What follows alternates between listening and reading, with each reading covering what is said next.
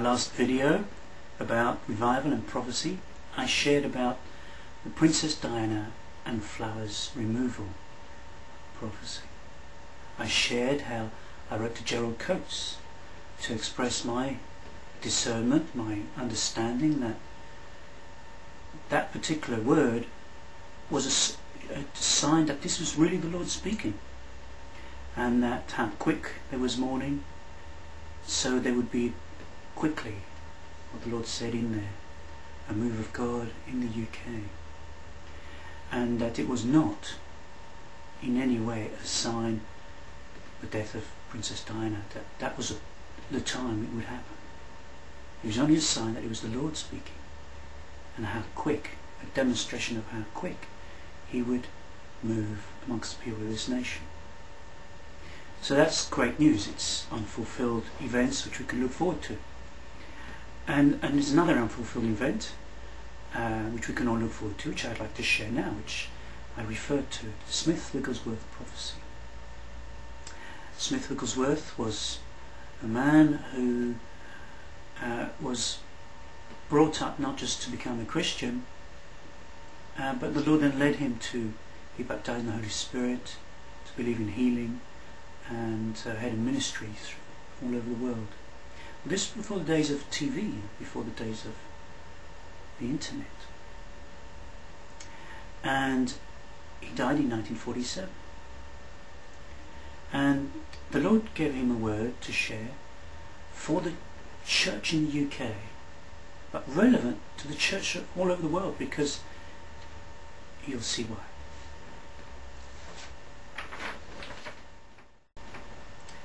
During the next few decades, again from 1947, there will be two distinct moves of the Holy Spirit across the church in Great Britain.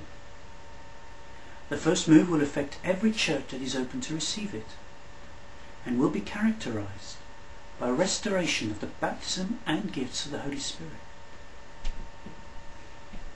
The second move of the Holy Spirit will result in people leaving historic churches and planting new churches. In the duration of each of these moves, the people who are involved will say, "This is the great revival."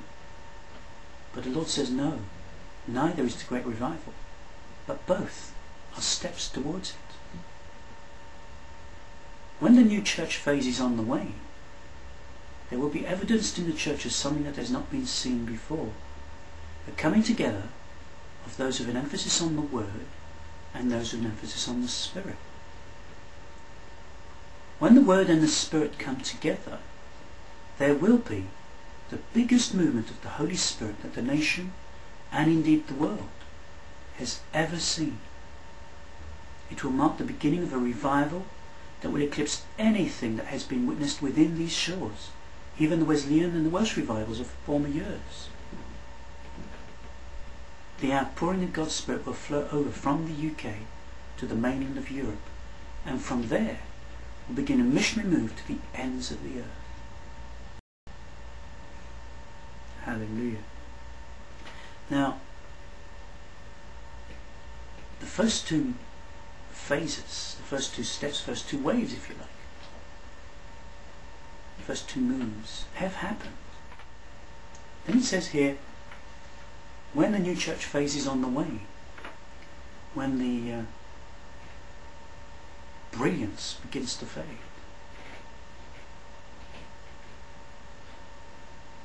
there will be a coming together of those who emphasis on the Word and those who emphasis on the Spirit.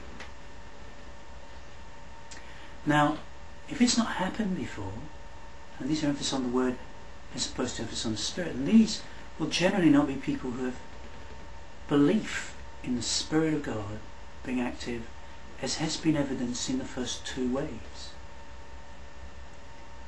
And these, you would know, are a whole group of churches, usually reformed in faith, so-called Calvinists, but with strong emphasis on doctrine and the Bible. Not that these are unaware of the Bible, in fact they follow to support the Bible, but living the life of God in the Holy Spirit. is slightly more important. And so, how on earth could you get these two groups to work together? Well, as you know, I wrote to Jacques. Well, for about a year I was also in his church. It was known as Pioneer People. On the first Sunday I ever went there. Before that it was called the Cobham Christian Fellowship.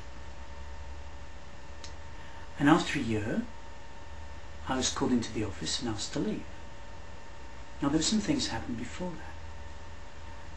Dale Gentry, a man who's been known as a prophet of God, had come and visited the church and had shared things with the church, a vision, and also shared things with Gerald. And when these things were being shared in church, I witnessed in my spirit that one of the things shared was that of a father figure, and that it would be a particular person. And as I shared this, I had to check in my spirit. This wasn't the person, this was just a desire that this would be the person. An Ishmael type recognition, as opposed to what the Lord wanted, Isaac.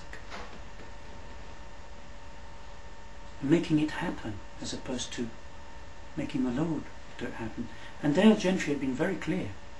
What I say to you is in part. What I'm saying to you will only be a part. And you need to seek God for the rest. And I shared this at a time when I had no idea who this father figure was. So I began to pray, Lord, who's this father figure? And then the Lord points to me, what have I been teaching you? And what I've been doing with you. And so I shared with Gerald and the leadership team. I felt the Lord was saying this was me, and I didn't know why or how. But I don't know if any of them really sought the Lord's face about this. And here we are, a decade or two beyond, and I still believe I am a father figure. But more importantly, I now have something to demonstrate that to you. Because as Moses in chapter 4 of Exodus was given the signs to show to the people, here, this is God with me. And these are from him to show I am being sent by him. So I offer you this. The things the Lord's taught me, the meaning of born again, the understanding of Romans 8, 28 to 30, even the year of the Lord's return. I've done a recent video on. Even 1 Timothy 2:12 on women in leadership. Who else teaches these things in this way? And I've not got any great intellect, just the Lord teaching me. And not for me, but for you, his church.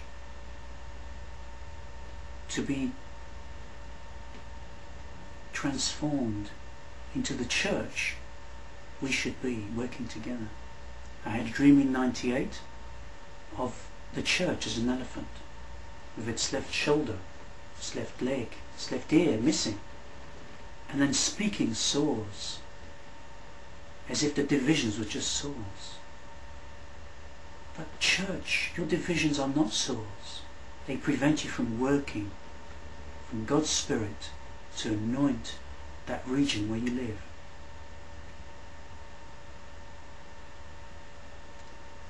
And God is calling for the churches to get round the round table and to begin to work together for the whole locality in which they are. Paul said to Titus, appoint elders in every city. And it was only one church per city. So all of you are just elders, leaders of the church in your area. Talk with the others and work together. For that's what Jesus wants. He wants his church back. But how he's going to do it also involves the youth. Because his name will be glorified.